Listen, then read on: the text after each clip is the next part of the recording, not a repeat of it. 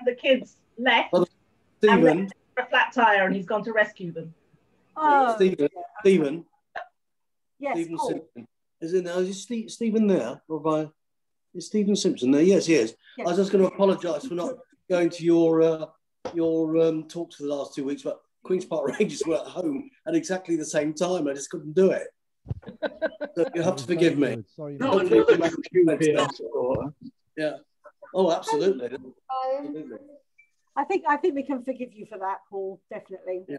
Well, And they won. Oh, especially as they won. Okay. They didn't win on So Wednesday. you want to put everyone on mute except for me, Pamela. No second. Oh, Shirley. That's your husband. Okay. Yeah, the last 2 weeks have been. Okay. Shirley's here. Great. So wait a minute. Hi, Shirley. That's it. Mute all. Where do you mute all? Okay. Good evening, everybody. Not everyone's muted. Good evening. Nice to see you all. So happy to see so many of you. Hope you had a good week, and I hope you're beginning to come out of lockdown. And who knows, maybe at some time we'll have real meetings, not just Zoom. But in the meantime, we're doing fine on Zoom. So before we start with Pamela, I'm going to give you 2 dates for your diary. On March the 18th, we have our AGM, Rehovot branch AGM. All members are invited, and we hope you're going to come along. The AGM will have first the AGM, and then we're going to have a fun music quiz. So it'll be worth your while to come to the AGM. That's March the 18th. And then on April the 22nd, we have a speaker from London. It's a British Museum guide, and she's going to be giving us an overview of 4,000 years of Jewish history as is seen in the British Museum. And that's April the 22nd.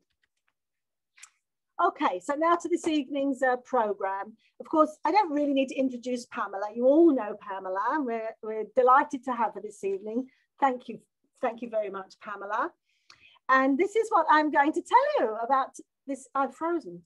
This is what I'm going to tell you about this evening's presentation. Something good came out of the pandemic.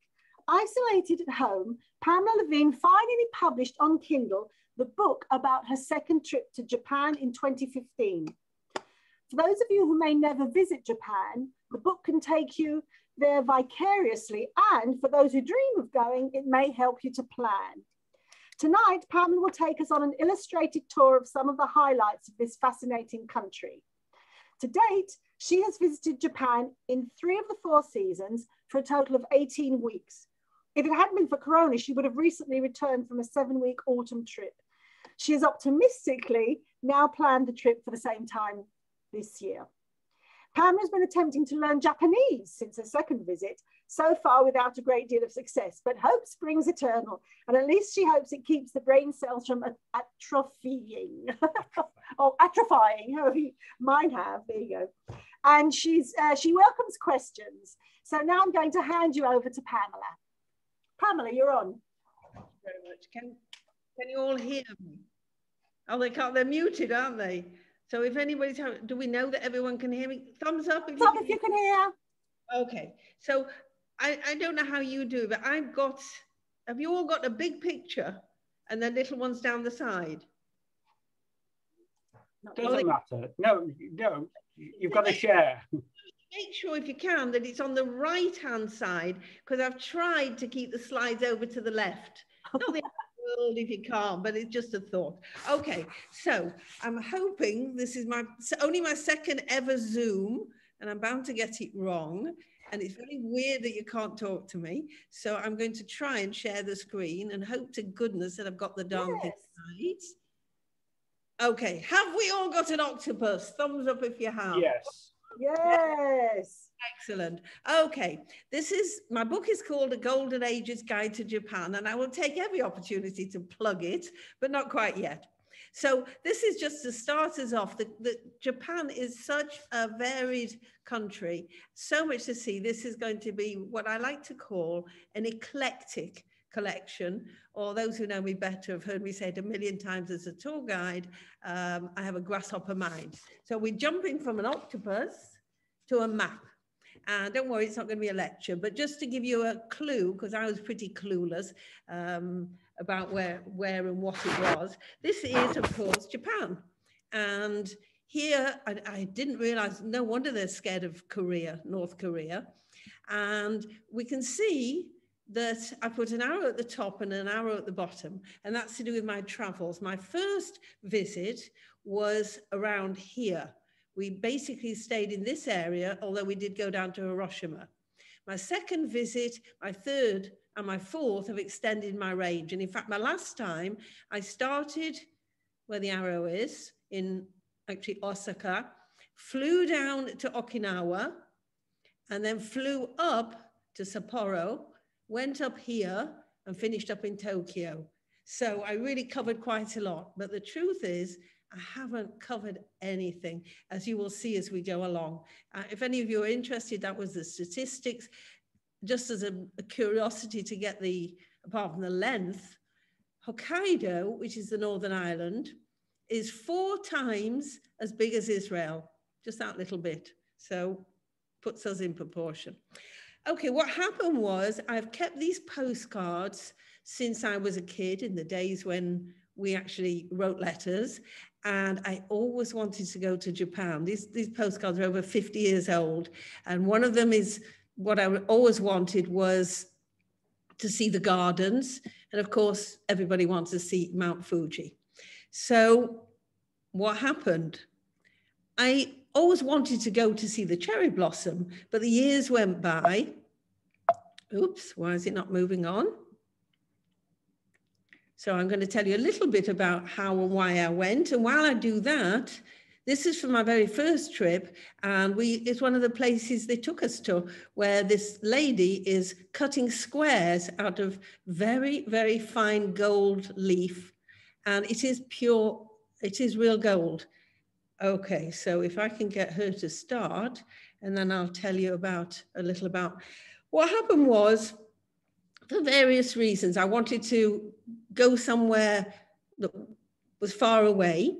And I thought that Japan was the answer. It was cherry blossom time coming up, and I would go on an organized tour. And then I thought, I'm never, ever going to go again. It's so expensive. It's so far away. So take my courage in my hands. I said to myself, stay on. Because after all, the main expense is the flight, and the second thing is fancy hotels. So I didn't know about Airbnb in those days, but as it happens, I booked Airbnb. I looked for apartments. For $50, I was able to extend my flight, and I had a wonderful holiday, 2 weeks on an organized tour and 2 weeks, which I divided between Kobe, Kyoto, and Osaka. And that was fine. And when I came back, it sounds crazy, but I just couldn't bear the thought of not going again. So obviously from then on, it was a matter of putting every penny or shekel or whatever away that I could and start planning. And I decided, I don't know, I had to justify, but I decided I would go in the autumn. I'd seen the cherry blossom, I would see the autumn leaves. And because I'd been on a tour for 2 weeks and on my own for 2, I thought, oh, 4 weeks on my own, maybe it's too much, it's not the same. I'll go for a bit less. Big mistake. It just wasn't enough. Since then, I've been for 6 weeks, and I went for another 6 weeks. And the one I should have gone on would have been 7 weeks. And it's still not, I'm thinking now I might make it 8 because I've got another year. All I ever do, it seems, is plan for the next one, spend my life planning. So in a second, when this lady's finished blowing her gold, I will show you what well, in fact, we don't have to wait. I'll show you what she's making. I hope you can see. This is mine. I actually just photographed it. I didn't buy it there. We went, obviously, there's always a shop afterwards. And this is what they do with a gold leaf. It's absolutely, I mean, even now I've got it and I look at it, I can't understand how they do it. It's just so exquisite. And sorry, I didn't mean to go backwards. And just to show that they're modern, what I bought is for my remote controls for the TV. So a modern use of an ancient craft. The gold is one craft, and this lacquer work is another one. And we'll hear a bit about it later. My second trip, as I said, was it's the one I've written a book about, and I'll explain how in a minute. What you know about Japan, what's interesting is they're like us. They don't seem to, I don't know whether there's a specific reason for it, but they don't seem to import fruit and vegetables. So like us, the seasonal vegetables or the seasonal fruit always come as a pleasure. And they're very aware of seasons. And so when I went to the museum where this photo was taken, the first visit, all the kimonos were cherry blossom patterns. When I went back for my second trip, they changed the exhibits and everything was autumn. Oops, sorry. Now, sorry. I think Shirley would like, okay, I can admit her, can't I? Let me admit Shirley. There we go. On the right is what I went to see, the beautiful colors, the maple.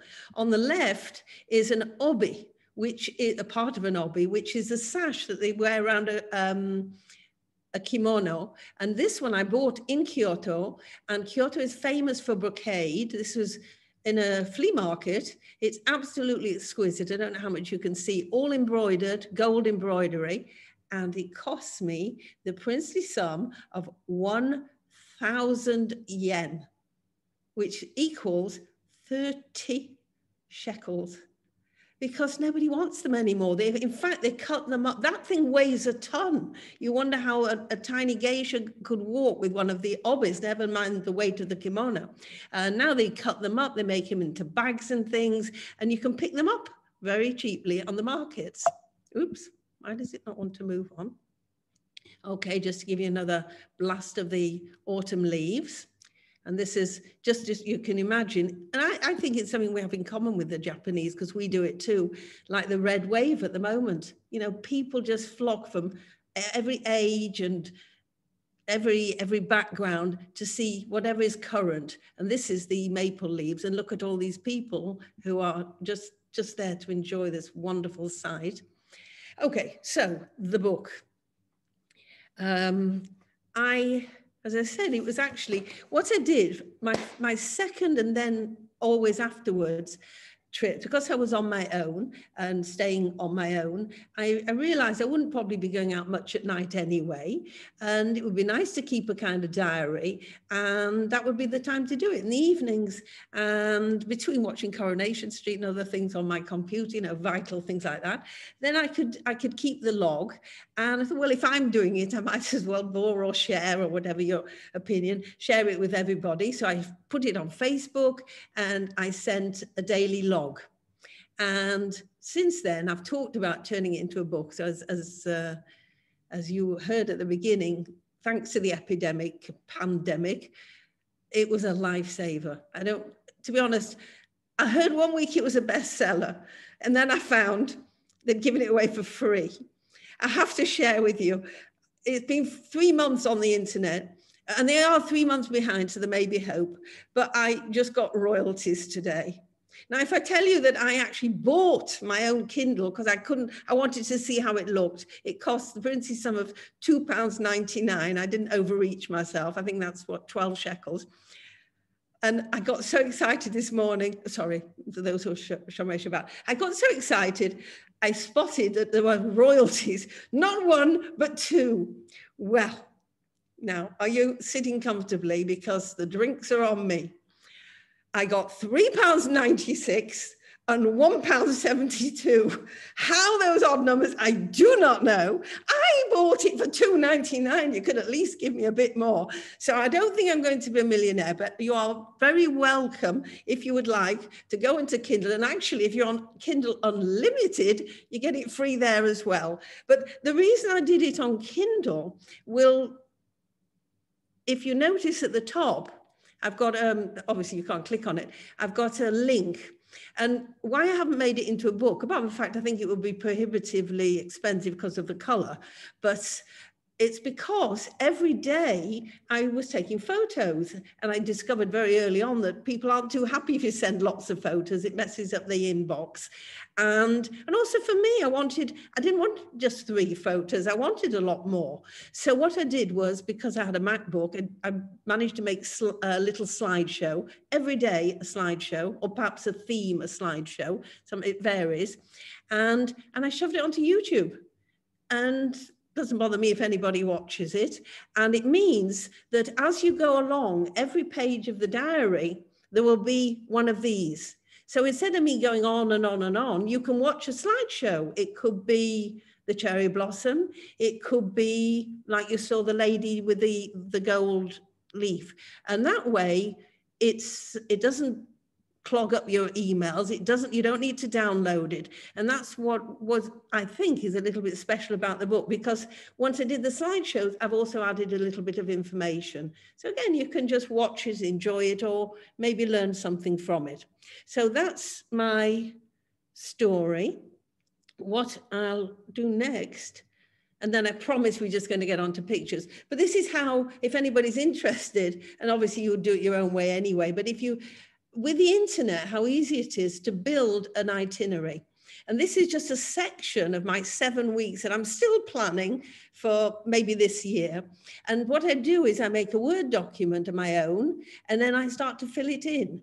And I fill in things like, here it says catch a train. I was moving, you can see three different colors. I knew I was spending 3 days in the frozen north. So certain things will be fitted in. Here, when I got back to Tokyo, there is an antique market. It's only the 1st and 3rd Sunday of the month. Therefore, that got put in. And then other things, like I wanted to take a cookery class. So here's a tofu class with Yoshima, who I actually, this is the 3rd or 4th cookery class I've taken with her. I did on a previous occasion. And actually, this will be the 5th. I'm sorry, I'm an idiot. This isn't my next one. It is the last one. It's my last tour, because some friends recommended a tour guide. So one day I booked him, and slowly it builds up. Here I went up north for the ice festival. Well, you can only go on those days. So slowly it evolves. Obviously, some things go, some things stay. Another thing I did, I just said about the train, there's things like a JR pass, which is like a runaround. You can pay for a week, 2 weeks, 3 weeks. And we're talking vast distances, and Shinkansen and free booking of the seat. Well worth doing if you plan it right. So I will have planned to maximize where I'm going to travel more or not. And the thing about that is, for me, I know maybe it's a bit swings and roundabouts, but you buy that in advance. You buy it not in Japan. You're not allowed to buy it in Japan. And it's I can't remember, there's different prices, but $100, $200, $300. And I can buy it month to month in advance. So slowly, I don't like Ashrai credit cards. You don't come back with a great debt. It's the other way around. You can slowly but surely fit things in. By the way, I booked my flight a year ahead, and that was an incredible saving. So that's how, obviously for different people, they'd fill different things in. But where do I get the information from? That's another story that is going on a little bit long, but actually it's the internet. There was a wonderful, I found a wonderful channel called NHK World, which is Japanese. It is 100% English, about all and everything, well, everything positive in Japan. And from that, I got lots of ideas, but I discovered it through YouTube because people had actually uploaded some of the programs. YouTube is a great source of information. Okay, enough of the technicality. Let's see some nice, oh, that's just to show, but as well as the thing on the top, this is one of 36 pages where anytime I hear of something, I'll copy it, I'll put it into here, I'll put things under cooking or under This is how to get to a particular temple out of town. Here, look, vegetarian or vegan restaurants. I'm not strictly kosher, but I don't eat anything that is forbidden. And by the way, that's why I also like to stay in self-catering. I know it sounds a little pretentious, but I just feel I'm with the locals. I love going around the supermarkets. And even though nobody speaks English, and my Japanese, as has been mentioned, has stayed pretty stationary, if not gone backwards, we manage. Somehow we manage. And I just like that experience of being part of the society, even in a rather superficial way. Okay, so this is actually twofold. There are festivals all the time. So it's another thing you might plan your holiday around. In particular, obviously, I started Cherry Blossom, and my third trip, 6 weeks, 6 weeks. The problem with Cherry Blossom, they always say, is it's very fleeting. You could miss it. But if you time it right and follow it, different ones bloom at different times anyway, and there are 200 species. But also, the further north you go, the later it is. Even here in Israel, we see that with the red wave. So I planned my whole 6 weeks. I just followed the cherry blossom. So I had 6 weeks. But this particular one was the second trip. And I brought my flight forward, and that cost me money, unfortunately, but what the hell, because I realized I would otherwise just miss the Chrysanthemum Festival. Now, if you look at this and this may seem hard to believe. This is one plant. They call it the 1,000-bloom chrysanthemum. And that's why I'm showing this one. It's a different style. It's called Cascade. And it was actually invented in the 1800s in this park, which is Shinjuku Goen, which is in Tokyo. And you can see, I wanted you to see, obviously, there's some kind of netting, but it is one plant, quite incredible. And there were so many varieties. This is one close-up, that was another kind. And so that's, again, part of the planning. It sounds a bit, what's the word? I don't know. But, you know, a motto, a sisma, whatever. But I do a lot of planning. But the absolute rule is, once you get there, let it go. If you get there, you get there. Sometimes you will, sometimes you won't. Otherwise, you just spend your life chasing your tail. I've fallen downstairs and had a day in a hospital on my second visit. I broke my elbow on my fourth visit. You know, there are things you have to fit in hospital visits. Hopefully you can fit in more optimistic things as well, but that is one of them. There was a day that I went to Okinawa on the last one. I finished up in the frozen north, but I started in the south where it was not tropical, but certainly warm. And I wanted to go whale watching, and I booked it, and then they cancelled it. But you know what, that day, I went for a walk. I discovered that there is a rope, a tug of war rope, that is in the Guinness Book of Records. You've never seen anything so big in your life. And I saw that. Okay, it's not a whale. It's a bit disappointing. But that's when the beauty of you know, going with the flow. You miss something, but you probably get something else instead. And in fact, it was also the day that I went to a castle, which maybe I'm a jinx, 3 months later, burnt to the ground. I mean, it's just heartbreaking. They're rebuilding it, but it was, and I went. Had I gone whale watching, I would never have seen that castle. So be flexible. Right, now I'm going to try. Can somebody, Valerie, I can see you. Give me a thumbs up if it's okay. You can hear me? Everything's okay? Thumbs up? Okay, thank you. I think that was a thumbs up. Ah, thank you, Philip. So, it's going to be very organized and I'm not. So this is, you can read this thing. Some of you may have heard about it, the Scramble, which is, as it says, the busiest pedestrian crossing in the world with thousands crossing at a time. So I'm going to read you, this was my second trip. So I'll read you a little excerpt from my book. Wrote it, so why not? Okay. Shibuya Station is apparently even bigger than Shinjuku. And with even more exits, the chances of coming out on entirely the wrong side seemed high. But again, after a slightly shaky start, I discovered that there were actually signs that pointed to where I wanted to be. I needed the Hachiko exit, and there it was, even in English. Emerging into the street, it didn't take me long to discover what I had come to see, a vast crossing, nicknamed the Scramble, that gives the pedestrians 45 seconds to cross on any of half a dozen directions on different crossings whilst the traffic waits, champing at the bit to be moving again.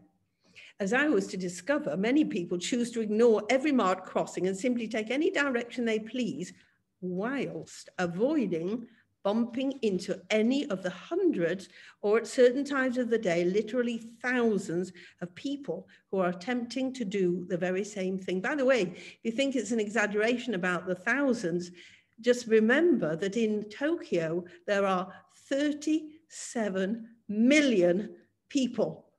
So it really is thousands. Now, I should point out that to the Japanese, not getting out of someone's way on the pavement is almost as heinous as throwing litter. Imagine, in many places, such as shrines, there are no litter bins because you're expected to take your litter home with you. Where litter bins are provided in case of festivals, you will see banks of them with every kind of recycling provided for. I took my place, camera set to movie. The light changed and we were off. When I got to the other side, for some reason, I decided that I hadn't made a very good job of filming it, and so I would do it over again. That's when my camera said there was insufficient memory. So I wiped out the recording to make space. It was then the battery died on my camera. Not a problem, as I had a spare inserted, ready to go, and the camera died again. Don't ask me how my supposedly fully loaded battery could empty itself without even being used. As you can see, I did film it in the end, and that's because I went back on another day and I even bought a spare battery. So I carried 3 batteries around with me. I mentioned Hachiko at the beginning. Hachiko, entrance or exit. So what am I talking about? Some of you may know the Richard Gere film that was based on this story. Okay, back to the book. That loyal creature, an Akita dog, who used to accompany his master to the station every morning and then wait there for his return in the afternoon, continued to wait after his master sadly died at work in 1925. Of course, no one could explain this to Hachiko. There is a bronze statue, you can see it there he is, of this faithful creature in exactly the place he used to wait. It was built in 1934, and so statue and dog sat side by side for a full year until Hachiko finally died in 1935, having waited in vain for 10 whole years. Hachiko died 80 years ago, but is still remembered. I haven't yet decided if I want to see him. His body was stuffed, and apparently he's on view in a museum near where I will be staying from tomorrow. Perhaps not.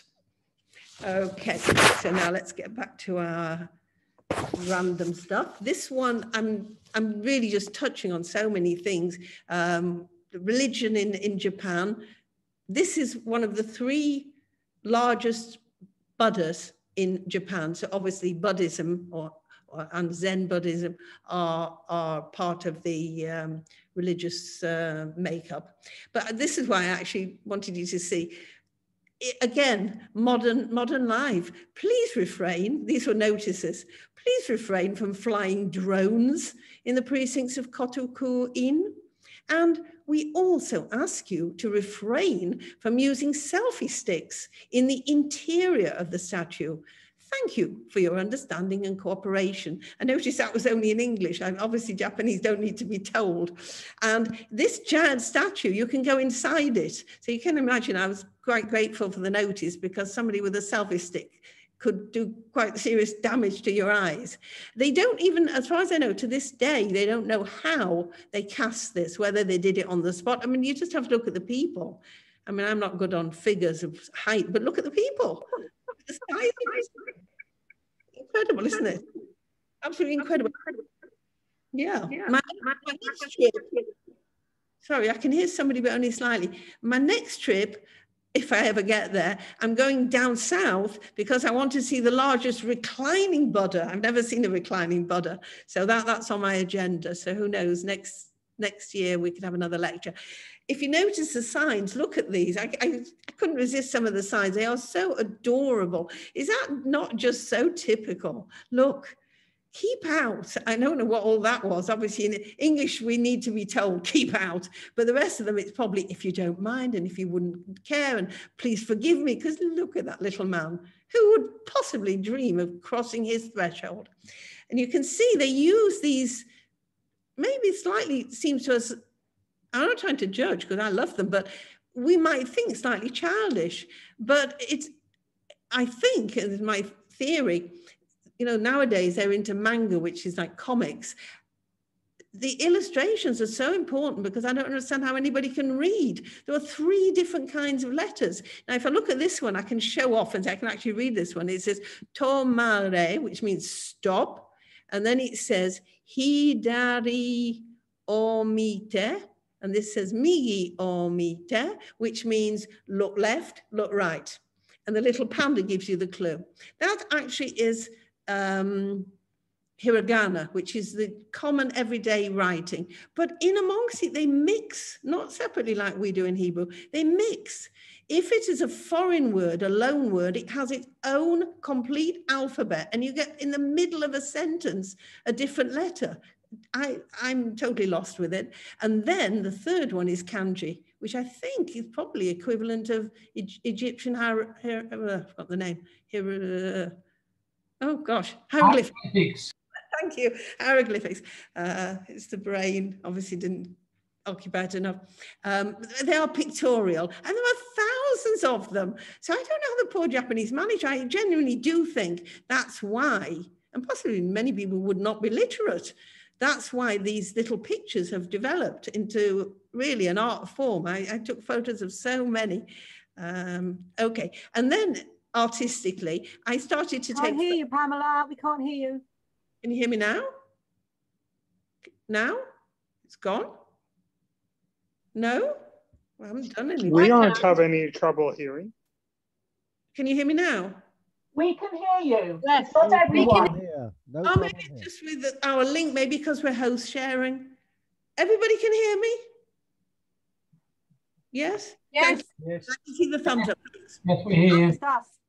So it was random. This is the beauty. I mean, I love it. It's me. Other people maybe wouldn't. I love just wandering along. You know, that's why I like to stay. I stay in, I rented a little place in not the suburb, but in the residential area on the hotel. And things catch my eye because I'm not in a hurry. And I travel on my own, and I've discovered that I like it. Maybe it's a bit selfish, but I can just do whatever I want. There's no pressure.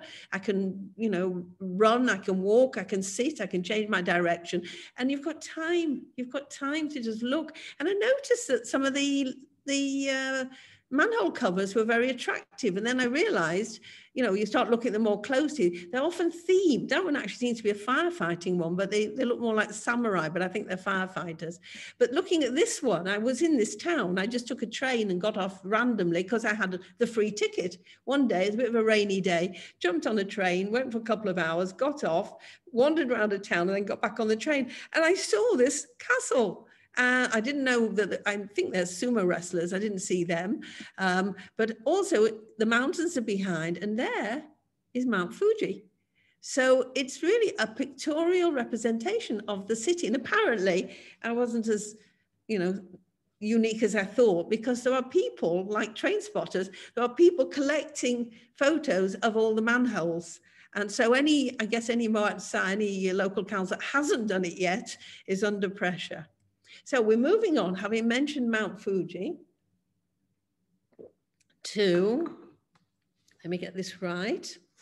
Okay, so we can see here on the left and here, these are from wood blocks from somebody you probably will be familiar, called Hokusai. If they're not familiar, or you think that he's not familiar, as you can see, 1760 to 1849. The next picture will reveal all. Yes, anybody not know this picture? This is called The Wave. And there are actually 36 pictures in the series. This is perhaps the one that we all know, the most famous. And if you look at it closely, and I have seen it before, but just doing this slideshow, I looked at it again, and you have just to think, this, I mean, it was beautiful as a painting, but this man has carved out of wood every single detail, so that as I don't even pretend to understand how they do it, but I think they lay layer upon layer of color at different levels, and how it doesn't smudge, I do not know. And this is the intricacy of him carving out of wood every single drop of spray. Now, I wonder if you've ever noticed, you can wave and nod your heads if you have, because it's the wave. Who looks closely? Look at this. Have you ever noticed this? What's here? What's here? And what's here? There are fishing boats. Japan is blessed with some things, but it's also cursed with earthquakes, with tough environment, and they rely very much on food from the sea. And when you've got nothing else, and there's been an earthquake, and maybe your fields were disrupted, then these brave souls go out into the ocean, rain or shine, storm or calm. And it's just such a beautiful picture. But the third thing, which this is very weird that I can't talk to you, but probably you're all nodding and saying we knew that already. But I'm just so love it that this in the background is Mount Fuji. And Mount Fuji is so special to Japan. And I'll read about it in a second. So in fact, I'll read about it now. This is another little excerpt. This was on the day I actually took, and another thing, obviously, budget, balance, whatever. I like using trains. I'm claustrophobic, but managed to use the underground. I like that mixing with people, but sometimes it's practical to either take a private guide, or perhaps a walking tour with a group of, like-minded people, or also to take I haven't done it since the first time, but to actually go on an organized bus tour. And this was one of them. To get to Mount Fuji, I'd managed not to see it twice, so I wanted to see it. So I got a bus tour. So this is a bit of the day. Lunch over, it was back to the coach. It was then that the mist, this was autumn, remember, December. It was then that the mist really set in earnest. Why we continued on our program to the Mount Komagatake ropeway is beyond me. As we arrived, the slight drizzle turned to heavy blustery rain, and the light began to fade. This ropeway is what I would call a cable car, and with us tourists packed in like sardines, it transported us swaying terrifyingly to the top of the mountain. As the tour blurb enthusiastically said, climb by aerial tram to the top of Mount Komagatake and get fantastic views of the Owakudani volcanic valley, Lake Ashi, and Mount Fuji. Or in our case, fantastic views of each other's miserable faces as we were standing huddled together, and not a lot else. It also spoke of sweeping views of Hakone National Park. All we were afraid of was being swept off the mountain into the park by the sweeping wind and rain. After an equally fraught descent from the mountain, we returned with relief to our coach, which took us down to a town near the ocean. From there, we transferred to a bullet train, which brought us comfortably and speedily back to Tokyo. A word about Mount Fuji. I may have sounded a little flippant in describing the day, but I have to say there is something special about the glimpses we had of the mountain. It is one of Japan's 3 sacred mountains and is held in great reverence. It has been a pilgrimage site for centuries. It's the country's tallest peak at 3,700 meters, which should make it easy to see, especially as it stands high above any other mountain. But the clouds that drift across frequently obscure it completely. So one moment you see it, and the next it has completely disappeared. This, while the lower, smaller mountains in front of it are still clearly visible. I could easily understand why it has such a mystical appeal. Being volcanic, it also has a unique shape that again causes it to stand out against all the other mountains in the region. Once seen, you would never mistake another mountain for Fujisan, san being the honorific always added to it. You can see from my not especially wonderful photo, it really is surreal, beautiful. Okay, this brings us on to a theme that I'm sure you all heard about. Everyone's heard the same story, and I'm sure it's true, that if you left a wallet on the table in the cafe and you went back 4 hours later, it would still be sitting there. I'm sure it would. I actually think about it, I actually left my camera. I took a walk which turned into a 9-kilometer hike down the Sumida River in Tokyo. And at some point, I stopped to take a photo, and at some other point realized I hadn't got the camera. And I do admit I kind of hurried back, but you know, how many people must have passed it? There it was sitting there. And this is the same. I was in the country wandering along and I saw this. Take what you want, leave the money in the pot. All nicely labeled, there's the pot. And this one, I didn't need any vegetables, but another time I found this and ta-da. Can you spot what I got? I'll show you. There we are. I spotted these gorgeous bamboo dishes, and there were, you probably can't see because your picture's in the way, but it's 100 yen, anything 100 yen, which was 3 shekels. And some schoolgirls came by without any English, and me without any Japanese. I managed to confirm that this genuinely was, all I needed to do was take what I wanted and put the money in the box. And this just in passing, when it occurred to me, it's the same kind of theme, is this was actually in Osaka. And this is the street. Can you imagine, even, I'm not saying that Israel is bad, of course it isn't, but really, can you imagine in England, leaving all these bicycles outside your house and toys? So it just shows that's part of the safety of the place, which by the way is another reason why I'm not a brave lone traveler. Japan is incredibly safe. I don't think I'd travel anywhere else in the world. Okay, so let's see what we've got next. I'm sure you're dying to know about toilets. Am I okay for time? I've completely lost track. Okay, anybody not interested in toilets, you can leave now, or possibly this is time to say, if you want a comfort break, push off, but you won't get a comfort break like this one. This is in one of the apartments that I rented, and believe me, it was not a luxury apartment.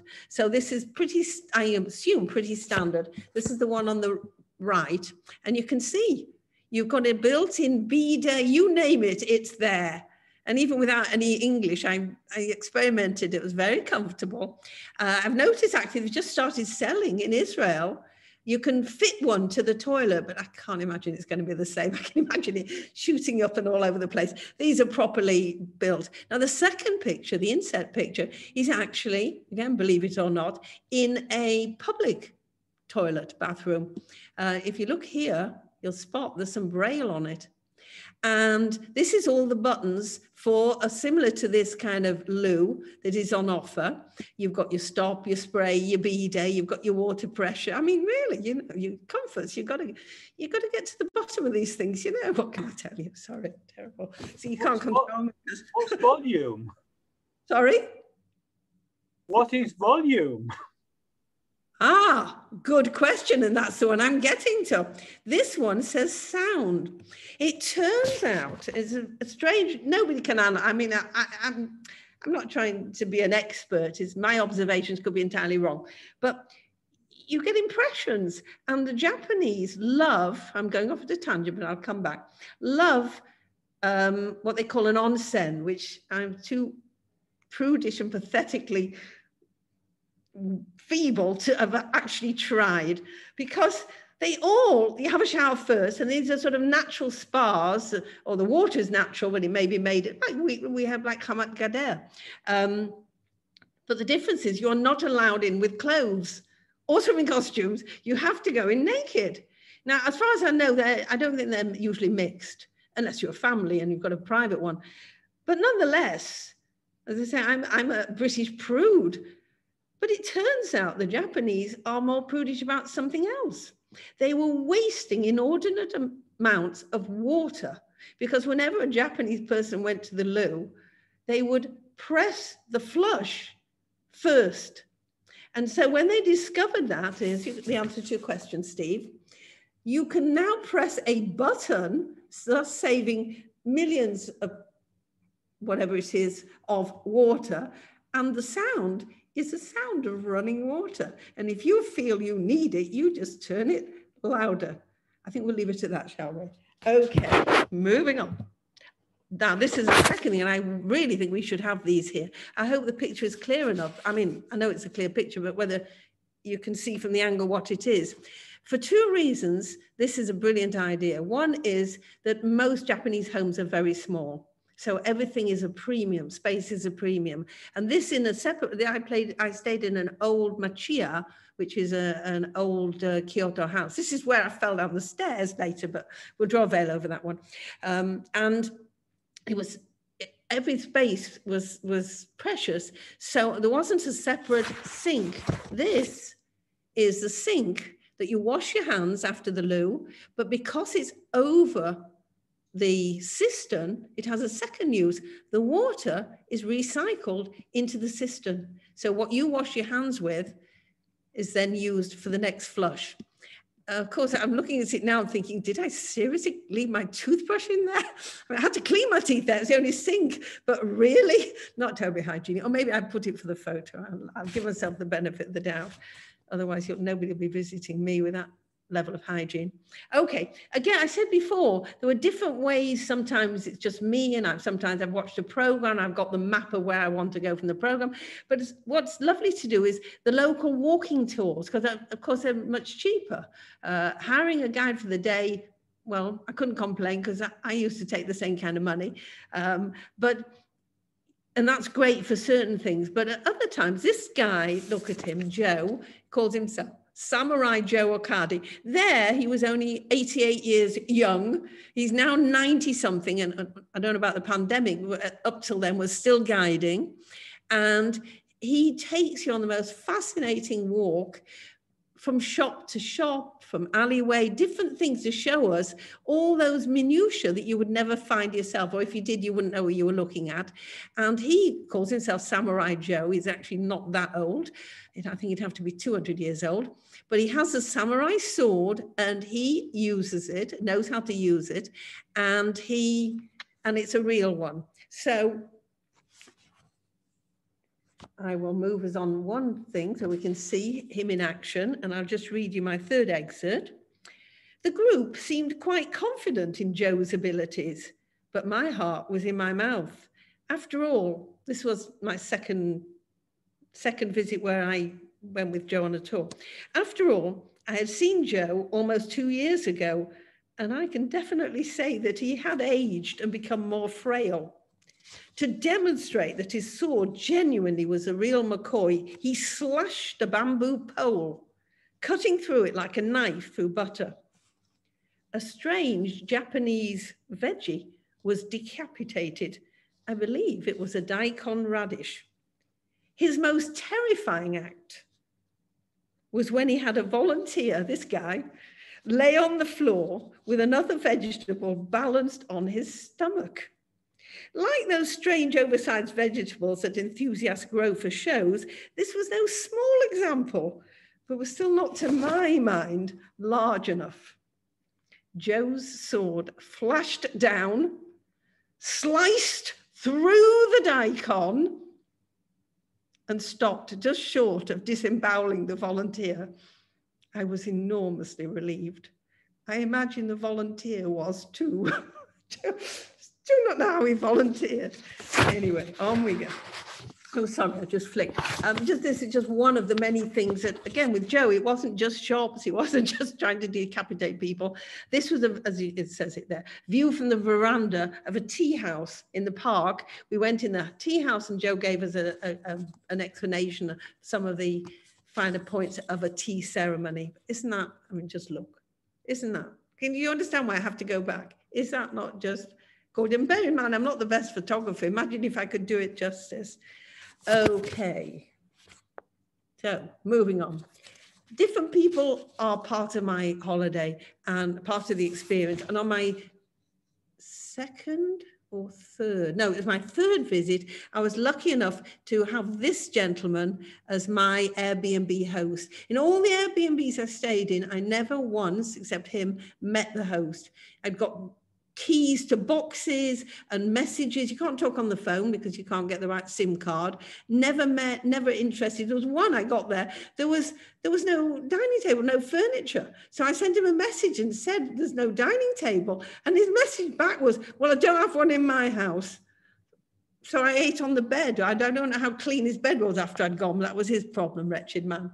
But this one, I struck lucky because Joe owned, I don't know if he owned the whole building, I wouldn't be surprised. It was like an old tenement like you see in London, just two floors. And on the second floor, it must have been divided. It was once upon a time 3 apartments, and he and his wife lived in a pushed together 2, and I had the one at the end. The bed is the most uncomfortable bed I've ever slept in. It's old, but I'm going there again. I've been there because of this man. He and his wife, he would email me every morning, never interfered, never knocked on the door, but emailed every morning to check I was okay. Anything I wanted, he would be there. He took me to see a bonsai garden, not a garden, a nursery, and we actually luckily saw the master at work, and he took me on another occasion, actually again last time, actually I paid this time. He wanted to treat me, but I insisted because he'd done so many things. It wasn't that he wanted. He took me to a sushi restaurant, and it's set in, this is a half-size sumo wrestler's ring. So it's a practice ring. I didn't see any sumo wrestlers, which I can't say I'm sorry about, when I was there, but these 2 lovely guys were there. And it was great because, as I said before, I'm not claiming to be kosher, but with Tony, and it's not his real name, but he goes as Tony. With Tony with me, he could interpret, and so I could try all sorts of different fishes, which otherwise I might not have known what they were. And after I've been on this, I wrote obviously my daily journal, sent it to Tony as well. And when I went back this time, they greeted me like a long lost friend, and they produced from behind the counter, this is 2 years on, that Tony had printed up for them my review, so to speak. They don't speak English, but they still had it there. And then they presented me with a piece of paper, which has turned out to be beautiful. It's only black and white. It's washi paper, the beautiful Japanese paper. And I'm not exactly sure what it is, but it's to do with sumo wrestlers. And it has a stamp of one of the top sumo wrestlers that he had presented it to them. They gave it to me. I'm telling you, Japanese people, forget the war. We'll draw a veil over the war. I've had nothing but kindness. So, and this has been part of my adventures, meeting different people. As I said before, YouTube is a terrific resource. And I started to watch these 2 guys. This is Satoshi and this is Shinichi. And they had a program, still have, a YouTube called Tabby Eats. Since then, they branched down. There's Shinichi's World and another one that Satoshi does. And I was watching them. They're foodies. A lot of the time, they test or eat convenience foods, and sometimes they cook, and sometimes they travel for food. And what they were doing at the time, when I caught them, was lots of people were sending them foods from all over the world. And the reason I was watching them was the kind of other side of the coin, that I could watch something and say, oh, I could eat that. And then they'd mention something that went into it. I discovered fish cakes I can't eat unless I like squid or whatever. There's something slipped in. So that's why I started to watch, but I stayed because they are a couple, and they're the most lovely, lovely guys. And it sounds weird, but they also do live things, and I've typed, and you feel like they're friends. So I send them, you can see here, Japanese try Israel food for the first time. You should look these up because they were wonderful. So there he is with his bamba, and there he is with his tahina. And then I sent them another one, and we made a connection. And one time when I went, I managed to meet up with them. And this was on another time. They invited me for lunch. So I am on a YouTube, Pamela and the Satoshi, Lunch with Pamela and Family. So I'm with them. And the last time I went, I'd broken my elbow. I was in a splint, couldn't move my elbow, and I wasn't going home yet, needed an operation, but I was determined I was not going to miss. I was meeting them.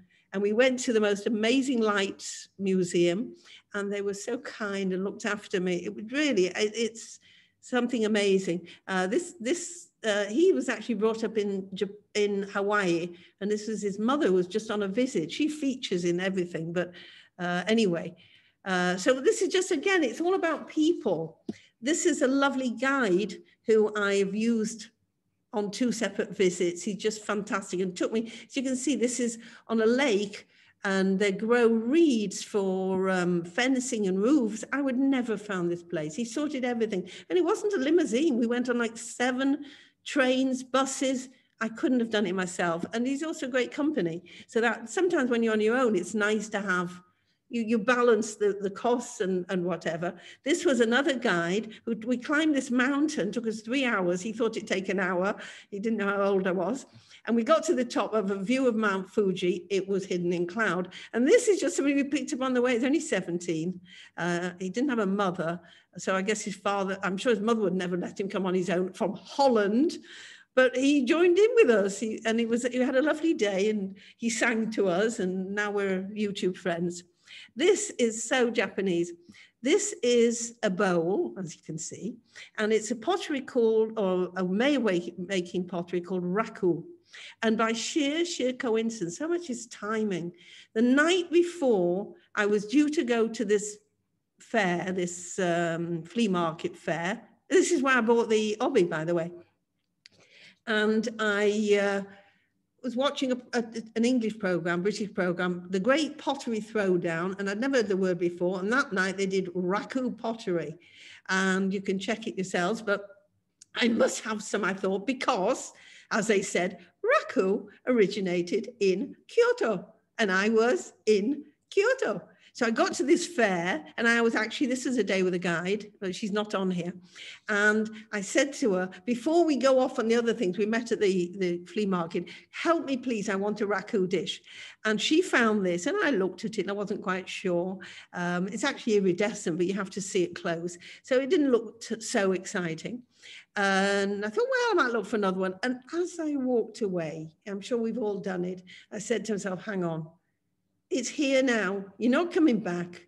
For goodness sake, go get it. And as I turned to go back, this lovely young girl and her family, they had it in their hands.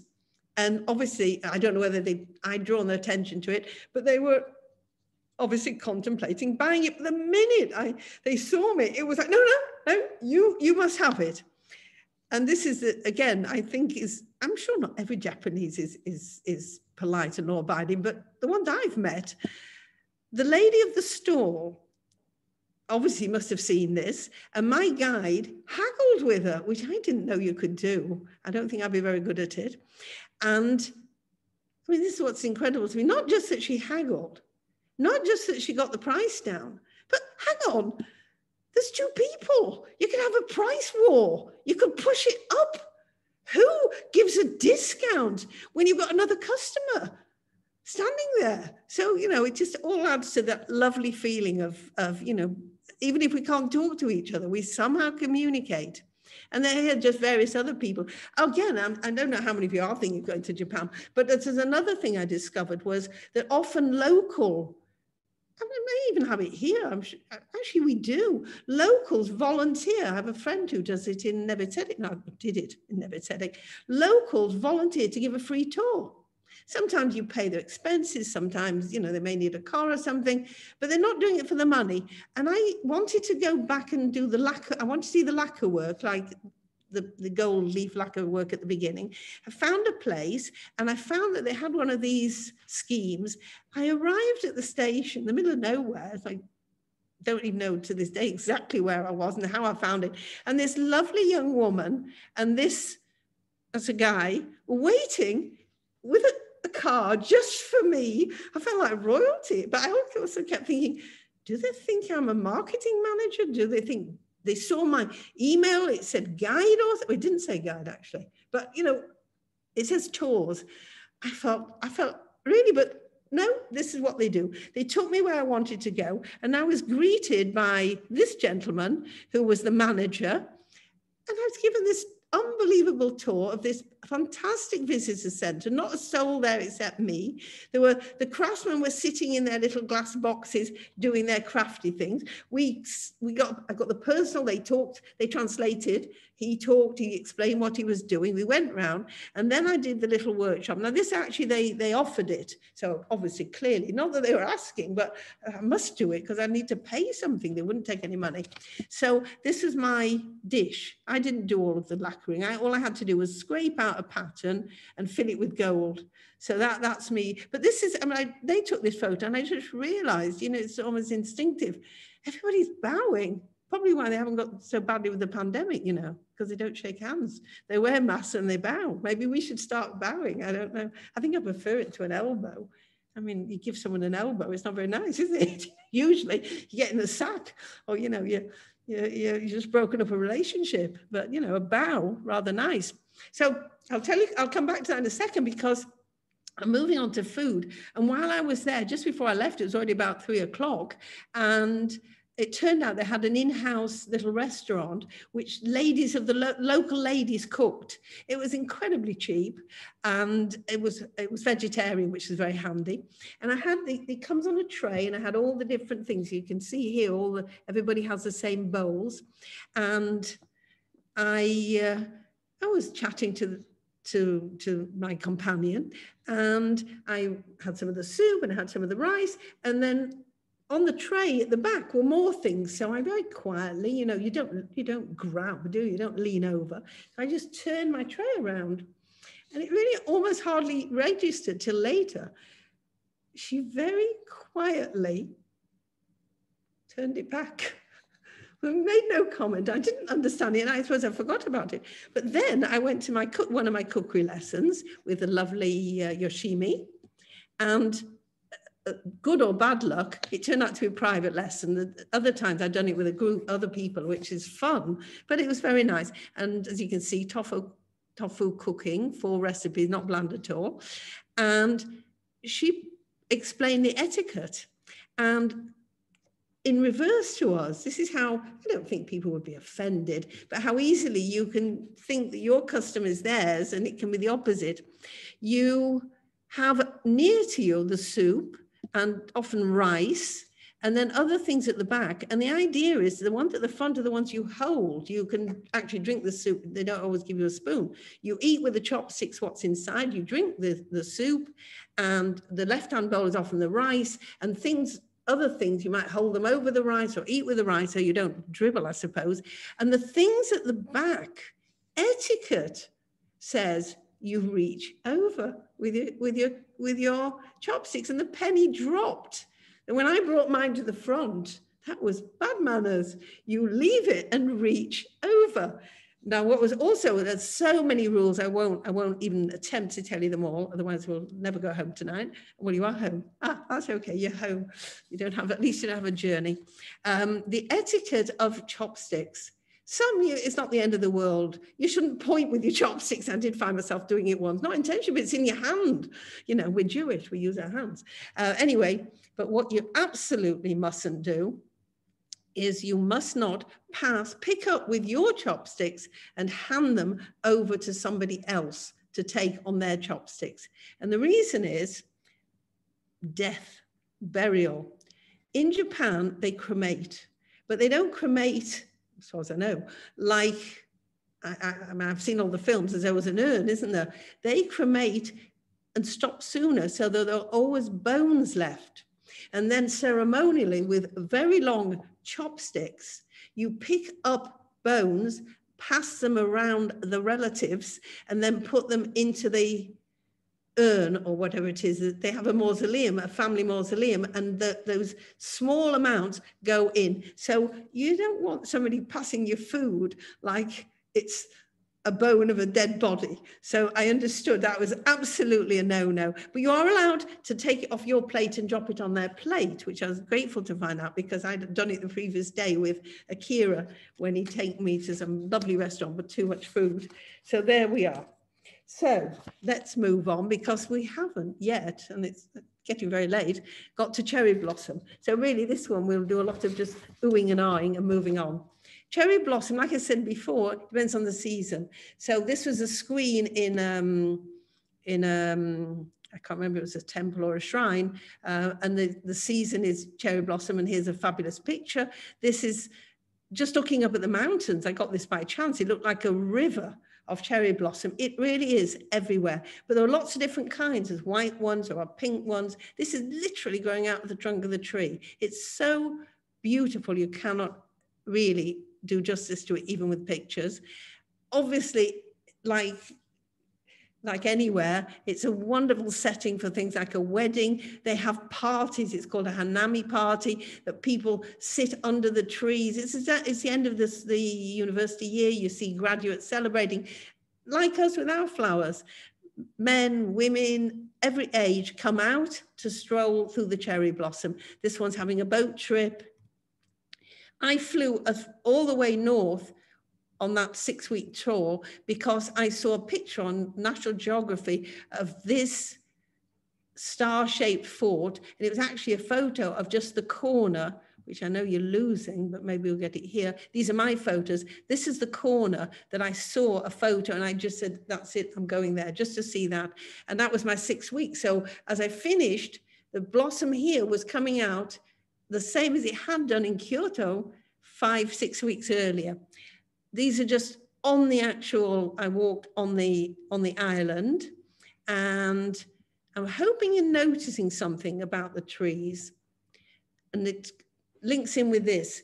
I actually have a film on YouTube of these gardeners. This is just one small bush, 5, maybe 6 people working on it, literally using nail scissors, it looked like, using their fingers to prune the bush. And this is ongoing. This guy, as I've written below, taking his life into his hands.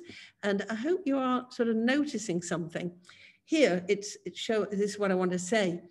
They cut, it's space, they take out. So I've had people say, and I'm not knocking it, you stand in front of a cherry tree, it's gorgeous. You could just stand there forever.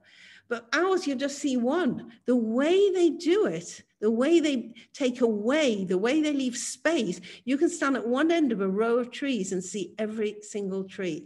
It's breathtaking. It doesn't have to be blossom. And this one, I think the reflection showed it absolutely even more beautifully, because it's all part of it. The picture in the water, that would not be the same if it didn't have the space, if it didn't have what isn't there, as well as what is. And that sort of sums it up. This is just one of the many, many parks, and you see this fantastic cherry blossom. That's what I stopped for, and realized afterwards from the photo how much you could see beyond, behind. There's another tree, it goes beyond. And that's about, the Japanese have a love of nature, and they spend an inordinate amount of time unnaturally pruning and shaping so that it will look natural. But it is well worth it, well worth it. Vending machines. I don't know if you know that Japan is famous for vending machines. These are pretty ordinary ones. Sorry, I haven't got more dramatic ones. You can get a beef burger, you can get a curry, you can get a pair of knickers. If you're up north, you can get something, there's these little heated pads that keep you warm in the freezing cold. You name it, you can get it in. But I couldn't resist. I hope you can see these things. Look at this one. You're seriously going to drink that? This is an energy drink, Pocari Sweat.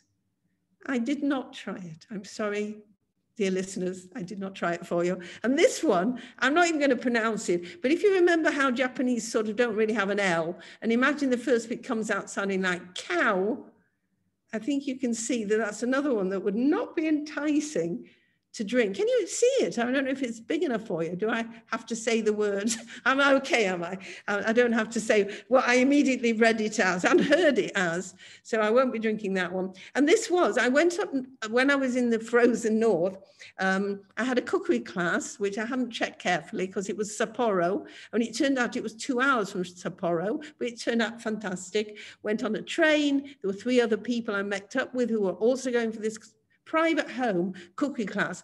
And what he did, this lovely guy, when he met us off the train, was he took us in his van to do all the shopping. And this is, yes, it doesn't drop, but this is a vending machine for eggs.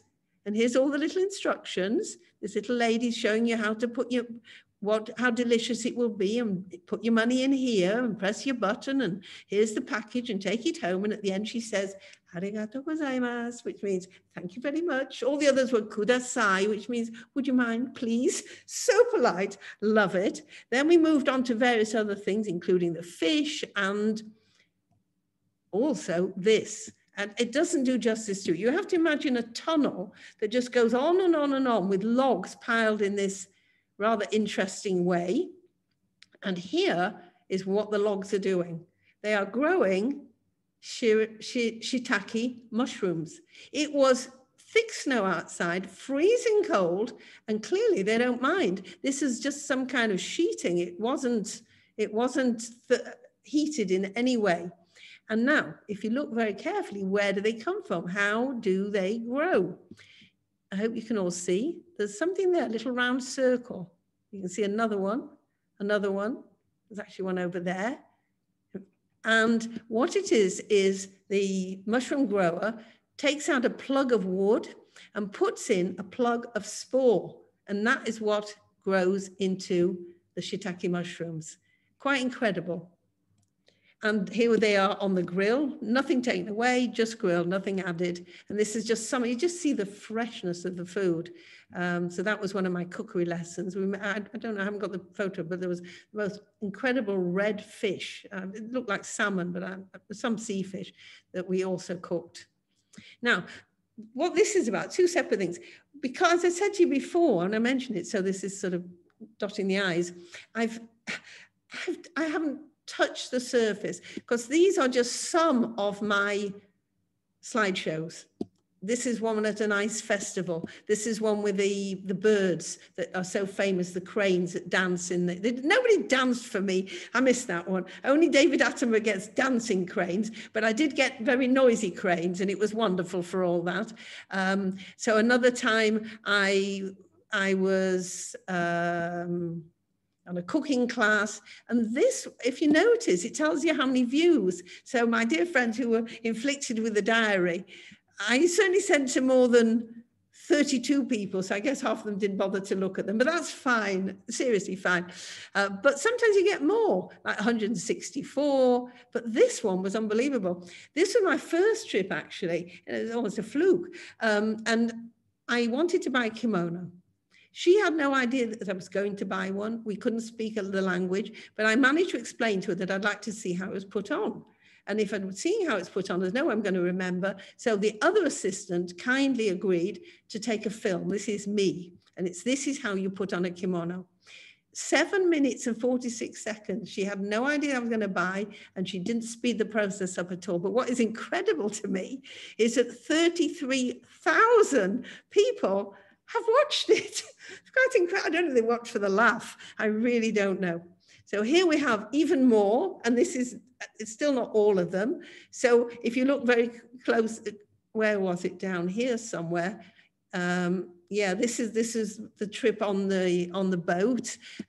This was up in the north. This was the Wisteria Festival, which there's a 120-year-old tree, a tree that is the size of a giant oak, which is a wisteria. You can't even imagine. I did an architecture tour, so on. And this one, I've got two because I went twice, is the Tokyo National Museum, where I saw by the way, if you're noticing, if you do want to look at, I'm very original. Look at Pamela Levene, you can see some of these. This is, well, here's the clue. I just slipped this in because I couldn't resist. This is not tiny. I was in Kyoto and there was a shrine. So you go in and have a look. And I think I found the hare with the amber eyes. So those of you who have read the book will know what I'm talking about. Those who haven't, it's about a collection of Netsuke, a Jewish guy who collected these tiny, unbelievably exquisite little, what are they? Basically, it's almost like a button. In the 17th, 18th centuries, whenever, men did not, well, actually women don't either, but men did not have pockets in their kimono. And so they would hang something off the obi. And they used this, it started with, I don't know what you'd call it really, toggle, or I'm just trying to think, maybe a toggle. And it developed into an art form. This is one piece of whatever it is, wood carved. It's just exquisite. I hope you can see them, because this is a serpent fighting a tiger. Mostly it's one piece. They might add a bit of glass for an eye or whatever, but mostly it's carved out of one piece, and it just is the most exquisite and tiny form of art. Now, this was in the same museum, something caught my eye, and it's so sweet. This is started in the 13th century, went right up to the 19th. It's a matching game. These are shells. These are, I've forgotten what they're called in English, hang on. The common Orient clam. And the game consists of 350 halves with the matching pairs, and it's for a wedding. So that the happy couple get to play a game of matching. And what is so special about these shells, you can have 1,000 shells. They all look the same, but only the pair that belongs together will go together. And the symbolism of this happy couple, only they fit together. And this is, again, timing. The next day, had it been the other way around, I wouldn't have noticed. The next day, I was wandering along looking for actually cooking utensils in a famous part of Tokyo. And I spotted one shell in a little old antique shop. This is the shell, and I bought it. And I thought initially, I was sort of arguing with it because I didn't know about this only one fits. I said, well, they don't match. And I understood afterwards, there's like we have Shakespeare, they have the tale of Genji. And it's a long rambling tale, which I tried to read and didn't do too well on. And this guy, I think he's just a lech, to be honest, or a stalker, because this is a famous scene where the lady is gazing out into the garden and he's taking a peep through the fence, a bit like Midsummer Night's Dream. And so it is a match. But of course, now I know, because it clicks together, that yes, it is a match. This is, I am getting near the end. I don't know how you're all doing, but I'm getting there. This is just touching again on religion. I mean, to put it honestly, I think actually the Japanese are pagan because they worship all sorts of trees and gods and whatever, but you know, so be it. And they are able, apparently, to be Buddhist and Shinto. So, and by the way, if you notice the white wedding, they've adapted that. Sometimes they even have like a church, even though it's not a church, because they like the idea of a white wedding. So they're happy with that one as well. And solemn occasions are usually Buddhist and happy occasions are usually Shinto. I don't think there's an unbroken rule, but so this is all about death. Beyond that wall was a mausoleum and a crematorium. So this is part of a shrine. These are called Jizu. And I think it was started by a very compassionate monk about 100 years ago, and now it's very common practice. These, sadly, represent lost babies, whether miscarried or died at birth or young. And because a baby, when it's born, has no chance to do good deeds, which it needs to get to the afterlife, not be in limbo, but also it's almost considered, it caused harm, it caused sadness to the parents. And so this monk, who for some reason, he didn't have any children himself, felt a compassion, and he, for want of a better word, invented this idea that by giving a Jizu doll or statue or representation, it was like an honoring the gods. It would be a plea to the gods to say, this is a gift from the baby, that please let it carry on to a higher place, which I think is rather sweet. And apparently brings comfort to people, if you believe. Otherwise, your baby's in limbo. It's a very sad thing to think. And here we are, the other side, Shinto, a traditional Shinto wedding. I'm not really going to talk about this because it's just, I couldn't do it without saying, of course, and I'm not minimizing, but we'd go on forever, temples, shrines, every one is just beautiful in its own right. And this was actually interesting because I was looking, I wanted a castle as well. And this was when I went down, this is beyond Kyoto going south, had a train journey out to see Himeji-jo, which is a very famous white heron castle. It's supposed to look like a heron taking off. And I realized what I hadn't realized at the time, when I was at the Asahikawa Fuyu Matsuri, which means Asahikawa is a place in the north, and Fuyu is winter, Matsuri is festival. This was a replica of this. This is made out of snow. Even, it's an angle, so believe me, the whole castle is there. It was only when I was putting this together, I'd seen that, I'd taken photos, but I hadn't realized it was actually Himejijo, which is incredible. Even to the, I don't know if you can see it here, the walls, they are like dry stone walling or Herod's walls. They don't have any mortar, but look at the shapes. They're just beautiful in their own right. And we're nearly at the end. And this sort of brings everything together. Remember, we started with gold, so we'll finish with gold. This is, I've forgotten, I get it wrong every time, but I'm going to look up the name. I don't want to get it wrong. King. Hang on, sorry, bear with me, honestly. Oh, for goodness sake, I was going to be so organized. Kinkaju, which is in Kyoto. And I was there, that photo is, I think it was my last visit. And apparently they've just redone the gold. It wasn't shiny enough for them. This isn't the original. In 1950, some suicidal monk, unfortunately, burnt the original down. It stood for 700 years.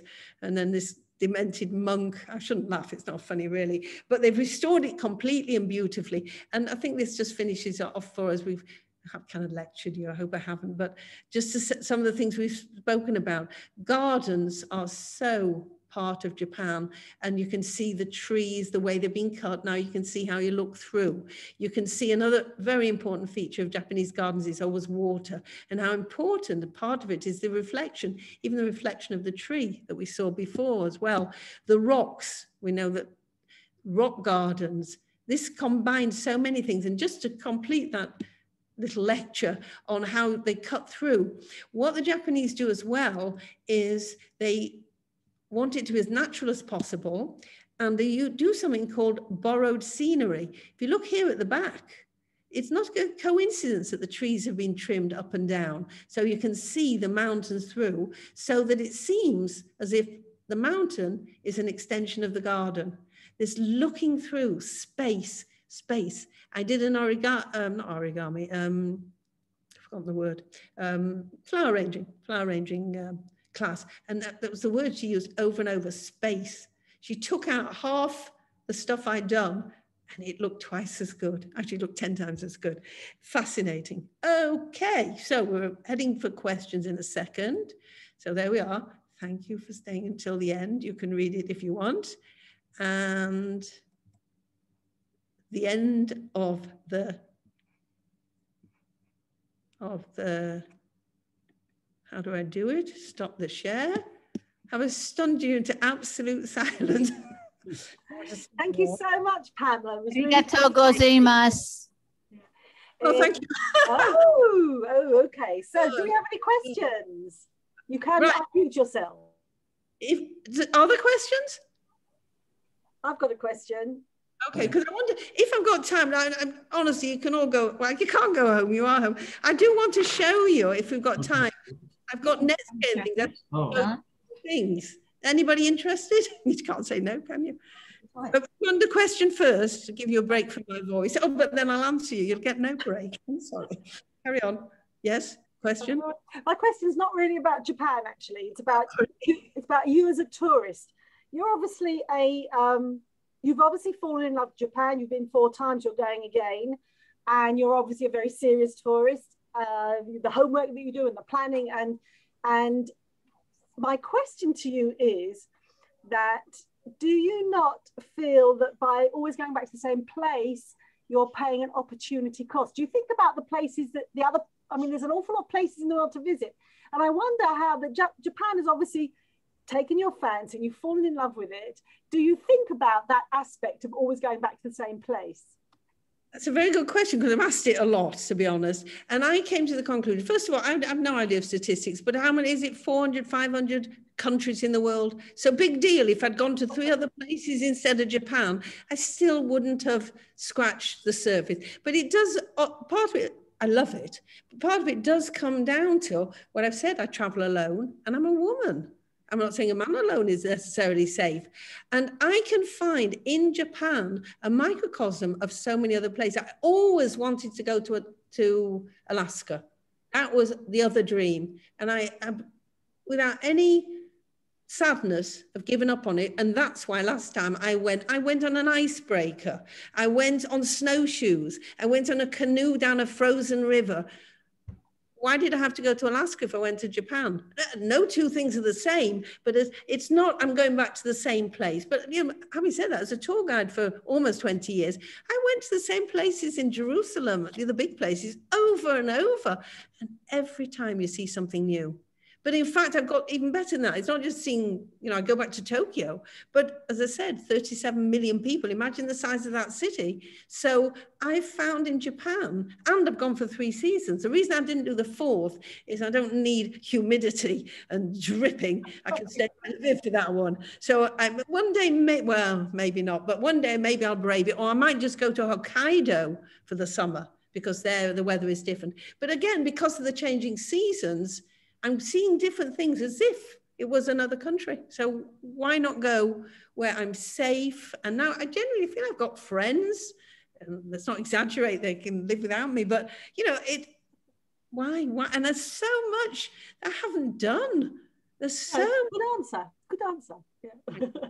Okay, shall I show you a few? I don't know if I may. Does anybody else have a question or a comment? Or you want to go home? Chaim wants to say something. Chaim? Yeah, Pamela, a child in Israel or England goes into Kita Aleph, and within about 2 months they can read and write Hebrew or English. How long did it take approximately for a regular child to be able to read and spell in Japanese?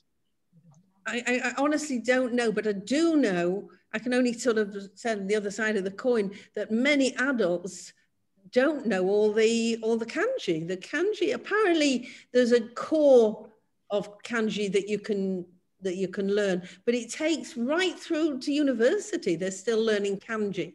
The basic one, I guess, that it's like any child, they will learn it at the same time.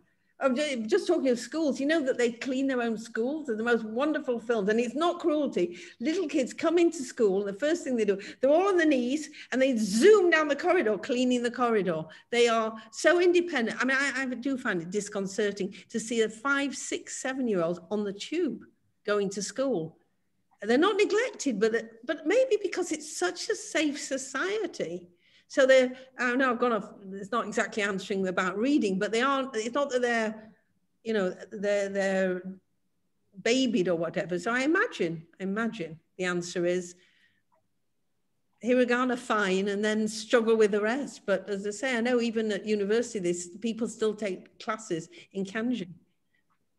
Yes? About English, how many of them speak English? Hang on, who's talking? Philip. Philip, where are you? He's in Rehovot. The funniest thing, I mean, again, I can go on and on. I can't explain how today, actually, last trip, even at the airports, they don't speak English. You think it's dealing with the public. But the last time I went, they all had the little, you know, you press the button, you say what you want, and it says it in the other language. I had one, but of course I couldn't get it to work. But apparently, I understand part of it is they learn very frontal, their accent, they are very, in this way, again, I hate it sounds like I'm stereotyping, and it's not everybody, but in general, Japanese apparently don't like to speak English because they're not perfect in it and they are embarrassed. And so it is different. I fill in exercises on Duolingo, I get them all right. The minute you say it to me, I can't understand a word they're saying. It is different. I can read French and understand it, but I can't understand a French person. So but you get by. That's the answer is you get, I did realize once I stopped panicking that there is English. I mean, I even thought there weren't English signs, but like I went to use a locker and it's like a maze of Japanese. And then when I'd calmed down, there was one button that said English. And it all miraculously turned to English. So I guess it's that they can, if they can, but I stopped looking at maps because I always got wrong. And I literally would I did it more than once. I came out of a train station, pouring with rain. I know I'm going for a private lesson in a private area. It's not a hotel or whatever. I was having an art lesson, you know, this special Japanese art. And I knew that I could just ask somebody, and there was a young couple with a little boy, toddler, pouring with rain, and I just showed them, because I always have it in Japanese, because, you know, you can photograph it or cut and paste it. This is where I want it. Doko desu ka? Where is? That's all I need. Sumimasen. You must have sumimasen, which is excuse me. Sumimasen, doko desu ka? And they get their phones out, and they walk with you. It happened to me over and over. This couple, this young couple in the pouring rain with a little boy, somebody's nodding, you know this, it's not a myth, it's amazing, walks with you because they can't, I think because they can't tell you. I was rescued when I got to the wrong train station. Turns out 2 separate lines with the same name, 2 separate companies, different place. People walked me where I needed to go. I've got one, I actually photographed him, because they're coming towards you when you ask, if you think about it. They will turn around, walk 5-10 minutes I've had, take you where you want to go, then turn around and go back. So who needs a language? But somehow you manage. I don't know how. But they say it's going to get better, but it isn't. I don't know how they're going to manage with the Olympics, if they have any Olympics. So no, not a lot of spoken English. Stephen's got a question. Yeah. Stephen. I formed the impression that Japan, Tokyo in particular, was extremely expensive, but you've shown us prices which seem incredibly cheap. So could you give a few words about how expensive it is? And then I wanted, the second question was going to be, does Waze and maps, do they work? So you wouldn't need to ask anybody, you just sort of follow your nose? How long have you got? First of all, again, it's very hard to judge, but I do contend, this smells not so cheap, that you're not comparing like with like. And what people always do, as I said, with my organized tour, as opposed to afterwards, you're staying in a fancy hotel. Check the price of a fancy hotel anywhere. You always go in taxis. I used my RAV-cab, Japanese card, and transport was very reasonable. I don't eat in restaurants, and that's more for the kosher or whatever. Well, occasionally, as I said, I will eat in a vegetarian, but self-catering, I was buying in the shops, and I didn't see like for like that prices were more expensive. The minute you go to any restaurant, surely, you know, if you're in Israel and you don't eat out every night. No, I mean supermarkets. I'm not talking about restaurants, obviously. No, that's what I'm saying. No, but most people don't see that side of it, and that's why you get expensive. Because you're actually on a holiday. If you think about it, every time you go to a restaurant or a taxi or a fancy hotel, that's what I'm saying. The impression, for me, I felt that it was like being at home. Some vegetables were cheaper. Some of the fruit is unbelievably expensive. So you don't buy that one. They go for beauty. You can get a melon I got a melon in the 100 yen shop, half a melon. 100 yens is 3 shekels. I got half a melon for 50, one shekel 50. In the beautiful supermarket stores, whatever you call them, one melon, $100. So, you know, oh, look how expensive it is. But I didn't buy that one. I bought the other one. So I can't judge exactly because I'm not very good at remembering prices at the best of times. But it's like every holiday. You had a second question. What was it? Ways and finding a way around. You've silenced him. Can you unmute yourself, Stephen? What was Ways and finding a way around. Well, it's more problem actually of the answer to this one, I think, is every time I went out with Google, this is why I relied on people. Every time I went out with Google, the thing let me down. There was one night, I'd only just moved to this it's not a hotel, it's a little apartment in the middle of a suburb. I couldn't find my way back. And I I didn't know what to do. I'm on Google, it stopped. It did not work when I needed it. I found 2 girls, they had no idea either. That one ended just by sheer fluke. That's when I realized I was actually by the place. I can't tell you what a relief it was. But I've been lost in so many places because Google is brilliant until it starts working. And Waze, I don't think Waze is any good because I'm walking. It's fine if you're in a car. I did try Waze and it didn't work. But the biggest issue, I think why it's not working, the issue is you can only get SIM cards for internet, and they're often limited in themselves. The last time I went was the best one. In the past I've used SIM cards. This time I actually had a router, or whatever you call it. Not a router, the thing you travel with. Is it a router? Like a Wi-Fi thing. It's like you plug in your own Wi-Fi. I forgot what you call it. Modem. Wi-Fi router. A thing that it is a Wi-Fi router. You can go out in the street and you don't need to find a hotspot, or you don't need to use your SIM card. The SIM cards ran out. The deals were not good. So you can do that. But the best thing is to have a picture of where you're going and ask a Japanese person. That's your answer, unless you're driving. Yeah. Anybody more? We've got a few people here who've actually been to Japan. Would anybody like to share any experiences with us? Can share an experience of meetings with school children. Yeah. Mark. They came over to us and they asked us very politely if they could ask us some questions. Yeah. And we said, yes, of course. So the first question is, what is your name? Well, my name's Leslie.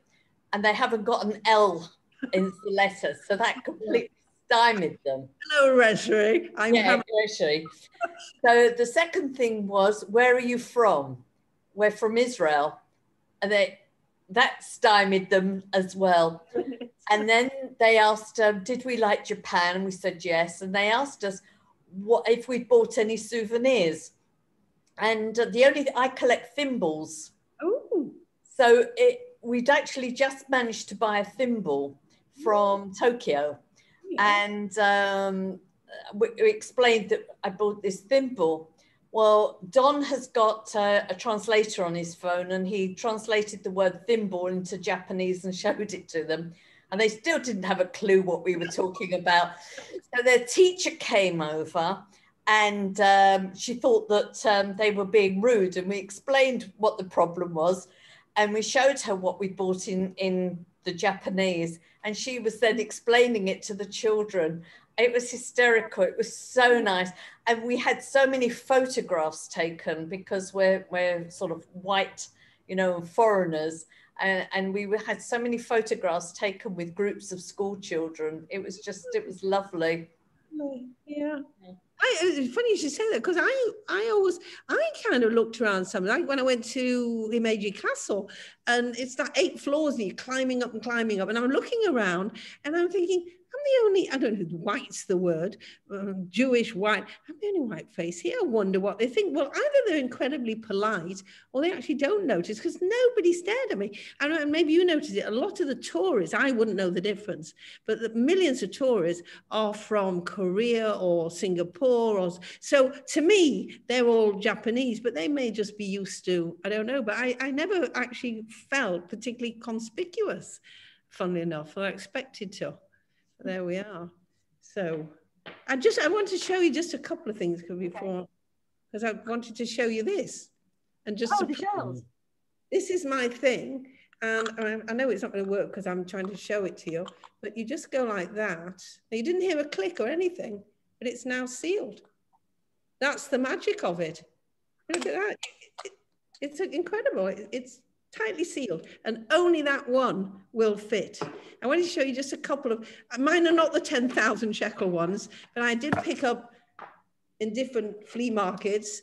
This is a netsuke. I hope you can see it. It's a dragon. And I realized that it's actually a tooth, possibly of a I think they said a shark. I looked it up. It's none of mine are ivory, I'm glad to tell you. The second one that I got was this one, which is the cutest little cow. Now, what I wanted to show you is, I think my fingers are in the way. It has, I don't know if you can see them, there's 2 holes. So that's why we know it's like a button, like a toggle. This one, actually, the holes are easier to see, I think. Yeah. And now when I bought him, I found out afterwards, he's some kind of a famous monk. I thought, look at his head. He's got a kippah. That's a talus. I had to buy my little man with a talus. So that's them. This, I actually thought you were going to say, Leslie, I was interviewed once by a group of school children, and afterwards I was presented with a crane, an origami crane. I was presented with so many of these beautiful cranes. I made them into mobiles. And these cranes are, you know, paper folding. They have a very tragic story. When I went to Hiroshima the first time, you see pictures made up of 1,000 cranes. You see a picture, it looks like somebody just squidged little bits of paper like our kids do. And then you look close and they are the most minute cranes. And the story was after Hiroshima, people got ill later, you know, years later. And a young girl, not yet in her teens, I don't think, got ill with obviously because of the radiation. And they believe in Japan that 1,000 cranes brings you health, wealth, health, good luck. They'd say it's a good omen for marriages. And she wanted to make 1,000 because she didn't want to die. And she didn't make it. And her classmates completed the 1,000. And it's become a symbol of Hiroshima, of peace, not talking about war, no whatever, but you see them all over, and it's such an art form. And in fact, I had a wonderful experience on a train up north. Again, I don't know how we did it with no common language. The lady opposite me on a train, and she's scrabbling away, and I thought, not very friendly. And after about 10, 15 minutes, she presented me with a crane. She'd been making cranes, and she gave me the most beautiful one. I won't do it now, but they are here. And when I got off the train, I thought, what a shame I didn't take a photo, nothing. 2 days later, I was leaving this tiny little town up north, trudging to the bus stop with my case to get to the airport. She was at the bus stop. They lived in Okinawa, which is where I'd come from originally. I was going to Tokyo, but their flight went through Tokyo. So we flew together, and I can't explain it, but we were together for about an hour. And thank goodness we were, because she told me where to go. How? Not a word of English, not a word. And I know that she's got grandchildren, but I have to say the funniest thing was she started to show me photos like, oh, is that your grandchildren? Yes. And here's another origami that I did. And here's another origami that I did. And they were fantastic. But it's like, show me the grandchildren. So that was that one. I'll just show you one or two more. I mean, this actually, I mentioned etiquette. So this is chopstick rest. My lovely landlord, Tony, gave me another chopstick rest. He also gave me, and this is an embarrassing story, this is a ginger grater. You grate that and it really works. It's amazing. It's made out of pottery with tiny little bumps on it. He gave me a couple of them. And I think I did a fashion, this is the thing, you don't know the customs. I was invited there one evening for a meal. And I said, how lovely the chopstick rest, you know, these are pretty. And then they gave me a whole load. And I read afterwards, if you admire something in a Japanese home, they give you it. So that was, I don't know if it would have, it's a bit embarrassing. But talking of which, that was another thing I didn't mention, was how different it is. You have a tray of food and every dish doesn't match. And that's deliberate because every dish, you'll take a dish, this is a sake cup that I picked up also in a fair or a market or whatever. And they will turn it around. It's part of the ceremony. You have to appreciate the work. Oh, what I did forget to say, it's really important, is you start every meal and even during the meal with itadakimasu. And the only way I think to translate it is like Shechianu. It's not bon appetit. You're not saying it to anyone else. It's that taking that moment to say thank you, whether it's to the food, the farmer, in their case, the gods, plural, and that appreciation. And that's what itadakimasu means. You can't really translate it. And at the end of the meal, it's gochiso sama deshita, which is another rounding off of, and if you go to a Japanese restaurant and as you're leaving, you say, Gochiso Samadeshta to the staff, their faces will light up. So there's a hint for you. So I think I've shown, oh, and I'll just show you one more thing. Again, because every aspect of their aesthetics are what appeal to me. So you look at this is just a piece of bamboo. Okay, you know, a bamboo is hollow. So you can see, oops, try not to, there we are. You can see it's a hollow piece of bamboo and then it stops there. Look at the other side. I'm sure you've seen these. People have seen them. This is from the tea ceremony. But look at it. That is that. It's not something added. They've just carved it and carved it and carved it into this. Isn't that just, I mean, the work that goes into it. I have a tea spoon as well. And it just looks like a piece of wood, a bamboo. But that takes about 3 weeks of bending and bending and bending and shaving and bending to get that so that you can have this little bit of tea for the tea ceremony. That aesthetic is just what I love. Okay, I think I've, you've got your eyes propped up. Okay, so thank you very much. Is anybody else, anybody would like to say something else? Share something else about Japan?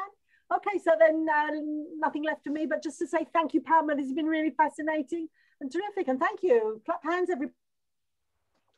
You can unmute them, you mean person. Oh, I can only tell. Say boo. Unmute yourself.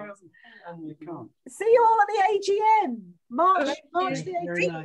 Thank you all for coming. Thank you for listening. Bye. Bye.